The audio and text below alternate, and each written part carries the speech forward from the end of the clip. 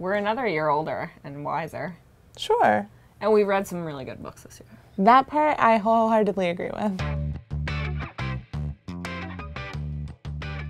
Hi readers, welcome back to Six Picks. I'm Emma. And I'm Abby. And today we are talking about 6 of our picks for the best books of 2018. These are the books we absolutely loved that we read this year. Now, of course, it's not all the books we read this year. We're reading constantly. But these are the books we're still thinking about in December. My first pick is The Incendiaries by R.O. Kwon. This novel centers on Phoebe and Will. They meet at an elite college. Phoebe is still reeling from the death of her mother, for which she feels very responsible, and Will has just transferred to the school from a Bible college and is waiting tables to make ends meet. These two form a relationship, and they meet another man, John Leal, and the three of them sort of form a triangle. John is very charismatic and sort of brings Phoebe and Will into his group. I won't spoil anything for you, but this book is a great look at the human condition, at what it means to be young and devoted to something. My first pick is Meaty by Samantha Irby, which is a little bit of a cheat because these essays were already published in 2013, and this is a revised and expanded update of that collection. But I'm just willing to make that little cheat because I love Samantha Irby's voice so much. These essays are, in terms of tone, very in keeping with her blog, Bitches Gotta Eat, a hilarious blog that I highly recommend. But she also doesn't hold back in terms of really getting deep into personal stories and stories about her childhood, her relationship with her mother, her health issues, and then intermixed with all of those heavy topics, it's her signature style and all of the hilarious mishaps that befall a young person who's trying to make their way in the world and figure out who they want to be. My second pick is My Year of Rest and Relaxation by Otessa Moshfegh. This unnamed character at the center of this book is suffering from a lot of depression and grief from the death of both of her parents. So she meets a doctor who will prescribe her anything, and she has a cocktail of drugs like Ambien that essentially put her to sleep for nearly a year. She barely leaves her apartment. In New York, everything can be delivered, and she really checks out from society in order to just deal.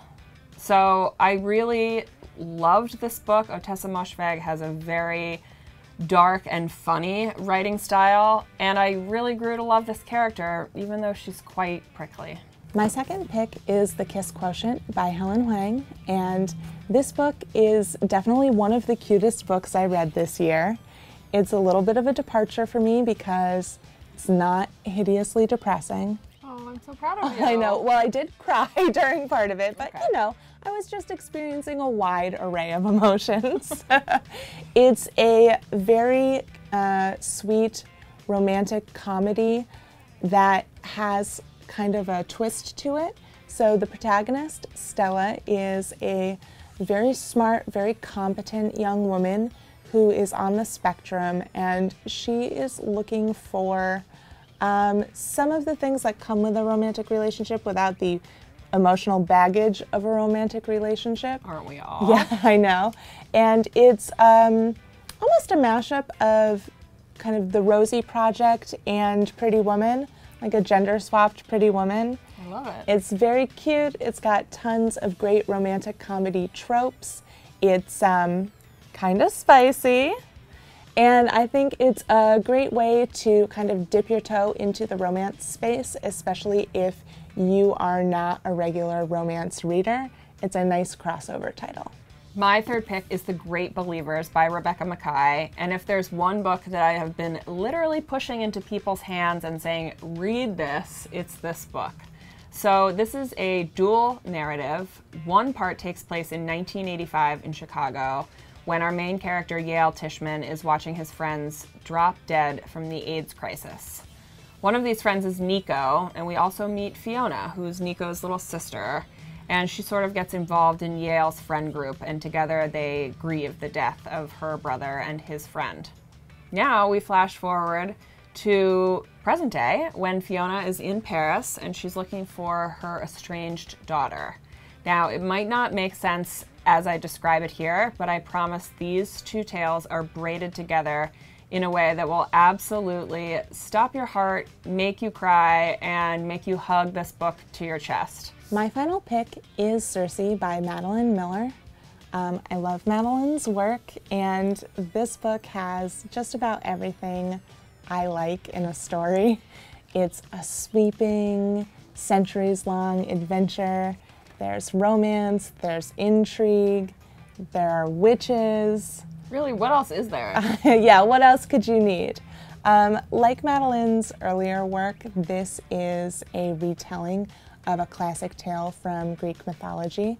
I think of it as like Rick Riordan for grown-ups. Oh. Not that Rick Riordan can't be for grown-ups, you know I love those books too. If you like a retelling of a mythological story but with a modern sensibility, this is definitely the book for you. Well, there you have it, readers. Those are some of our favorite books we read in 2018. Thank you so much for reading along with us this year. And if you have a book that you read in 2018 that you can't believe we didn't mention, let us know in comments below or tweet at us at Read It Forward. And if you want more book recommendations, well, we have a lot of ways for you to get them. You can go sign up for our weekly newsletter at readitforward.com/subscribe. Or if you want to hear our voices but not see our faces, we have a podcast that's recommending great books all the time. You can find us at readitforward.com/podcast or on any of your podcast apps.